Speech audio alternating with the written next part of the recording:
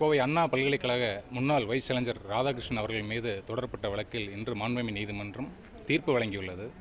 அந்த தீர்ப்புக்கு எதிராக நாங்கள் மேல்முறையீடு செய்ய இருக்கோம். தீர்ப்பின் விவரம் பற்றி பார்த்தீங்கன்னா, அவருக்கு 2 பிரிவுகளின் கீழ் ஒரு பிரிவின் கீழ் 5 ஆண்டு கால சிறை தண்டனையும் 1 லட்சம் ரூபாய் அபராதமும், மற்றொரு பிரிவின் கீழ் 1 வருடம் சிறை காவல் தண்டனையும் 10,000 ரூபாய்